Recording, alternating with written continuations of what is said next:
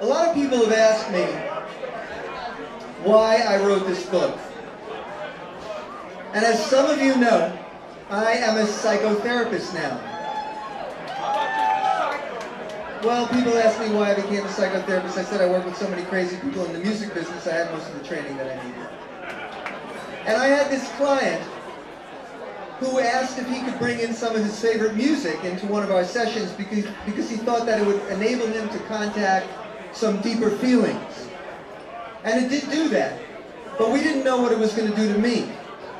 By the middle of the first song, I had tears streaming down my face. Now this was strange. I didn't know what these feelings were really all about. It wasn't sadness, exactly. And then I noticed that over the next several days, memories of my early days in the biz started flooding back for me. And I thought this had something to do with with the feelings that came up for me. And so I decided to write down these stories to try to figure out what I was feeling. And I got through most of these stories and I still didn't understand the feelings. And then I had one last memory. There was this guy at A&R whose name was Milton Brooks, but we called him Broadway Max. Does anybody remember Broadway Max? Now, Broadway Max was the most unusual character you would ever find at a hip Midtown recording studio. Max always wore the same shiny black suit with dandruff on his shoulders. He had yellowing teeth and a yellowing shirt. He always wore the same stained red tie. Always carried an umbrella, no matter the weather. Max came from Minneapolis, and he was supposed to inherit his father's haberdashery store. But as soon as he could get on that Minneapolis to New York train, he came to the Great White Way. That was Broadway Max's world, 42nd Street to 59th Street on the west side of Manhattan. Max was the Yoda of the studio.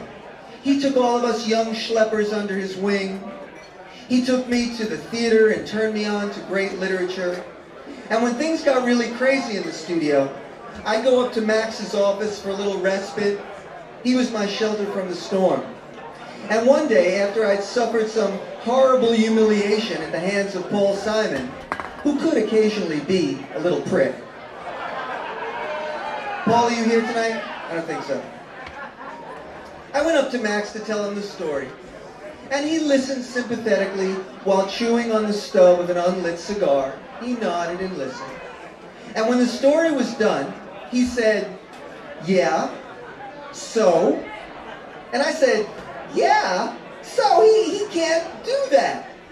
And at that point, Max burst into laughter. Anybody remember Max's beautiful, demonic laugh? That was such a great laugh. And I didn't understand what he was laughing about. But then all of a sudden, I saw myself as I am today, sitting in Max's chair, looking at that kid that I was then. And then I understood what the laughter was about. You see, Max was like a sage. He had this amazing top-down view, and he knew that this was our one spin on the turntable. This was our one opportunity in all of eternity to be at the center of the universe, the New York music scene of the 1970s. This was Max's jungle, and he loved every second of it. The lunacy, the pain, and the glory, because it sure was better than selling handkerchiefs. And then I understood what my feelings were about. I felt remorse and gratitude and grief.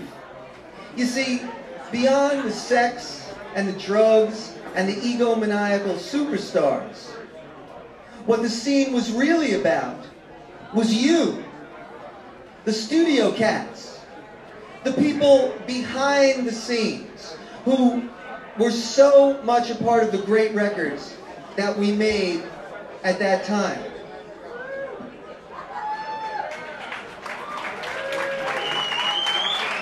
Everyone who worked in the scene put their full heart into it. Everyone from Ramon to the producers and arrangers and musicians and engineers and assistants, down to the people who answered the telephones and made the tape copies, all of them were impeccable. You people are the real heroes of my story, because your generosity, your goodness, and your egolessness was so beautiful in a world that celebrated, and unfortunately still celebrates, jerks. I felt remorse because I never fully appreciated the extraordinary gifts I received when you people opened your hearts and welcomed me into this music world. I never properly said thank you, and I never properly said I love you. And so that's the secret reason that we're doing this gig tonight, so I could get all of you in one room together at the same time and say thank you and I love you.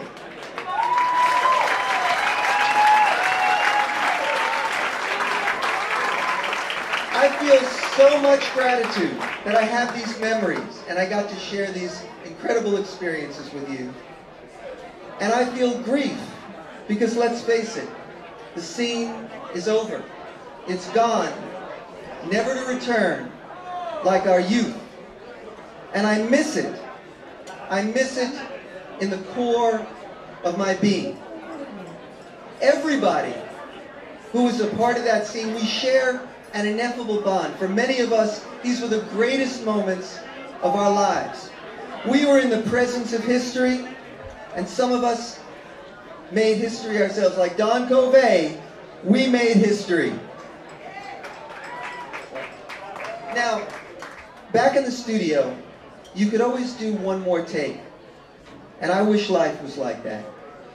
I wish I could go back and do one more take, but you can't. None of us can.